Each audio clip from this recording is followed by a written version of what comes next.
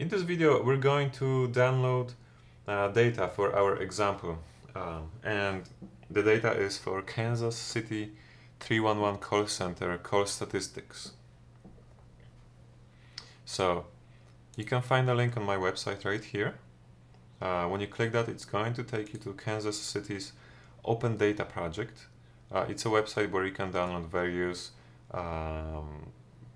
information, in this case call center call statistics.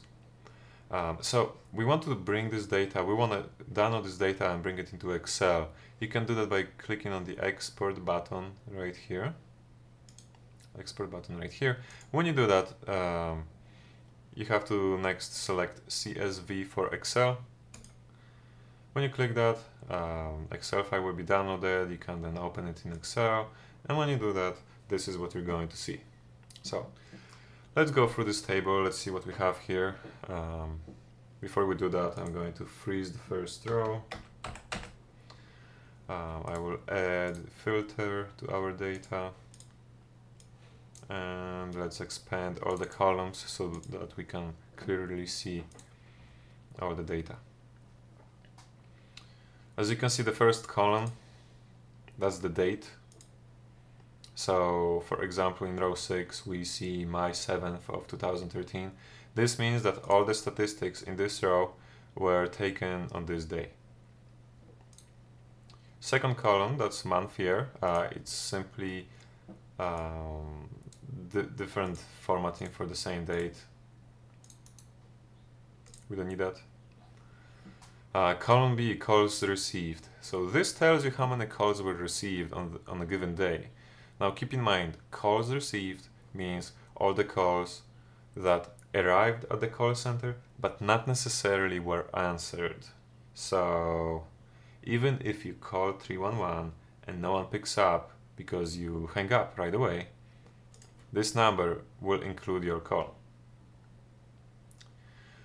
Column C, calls handled. This is the number of calls that our call center answered. Calls handled by other, this is number of calls that somebody else answered. And honestly, the data set doesn't specify what exactly this means. I can only assume that this is probably number of calls that were answered by another department. Perhaps 911 call center was helping out 311 call center, and they were helping them out with their workload and answered 27 calls for us here on this date.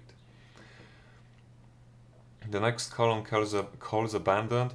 This is the number of calls that we didn't get to answer. So the callers hang up before the call was answered. There are many different reasons for abandonment, and most often it's the impatience.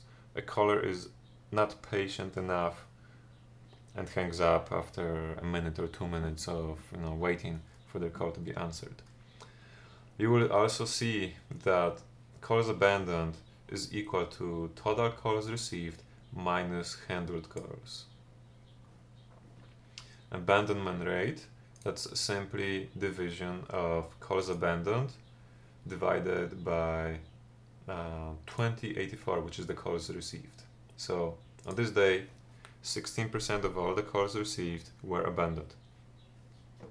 Average handle time are commonly referred to as AHT.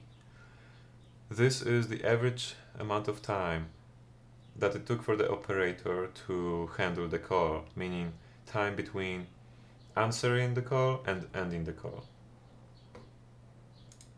By clicking on the drop down, you can see that these calls length ranged between 2 minutes and 5 minutes, 6 minutes. Average speed to answer, commonly referred to as ASA. This is how much time on average it took on a given day to answer the call. So if you are the caller, you're dialing 311, your call is not answered immediately. You have to wait for some time before someone answers your call, and on this day here, on average that was 2 minutes, which is actually somewhat long. You can see that most of the time ASA was shorter, it was more like 1 minute. Longest hold time.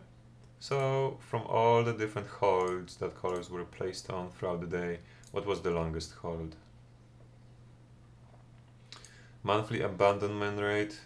Well, so this is similar to the column we already described, abandonment rate. The difference is that column F, abandonment rate, is the abandonment rate for this particular day, whereas column J, monthly abandonment rate, that's probably the average abandonment or the total abandonment rate for month to date. The remaining 3 columns are pretty simple. Month translated into a number, so since this is May, the number is 5. Year number, name of the weekday, and staffing. You will see that many of these cells don't have staffing number, some of them do, because again this data isn't really documented online. I don't exactly know how to interpret the staffing number. It could be a functional staffing number, it could be operational number, I don't know. And if you wonder about the differences, the difference will be also described in another article on my website. So, for the purpose of this article, we use some of the columns. You will have to filter your data appropriately for each article. I hope that you have a better understanding of how to interpret all these numbers here. If not, feel free to email me. I will be happy to answer any questions. Thank you.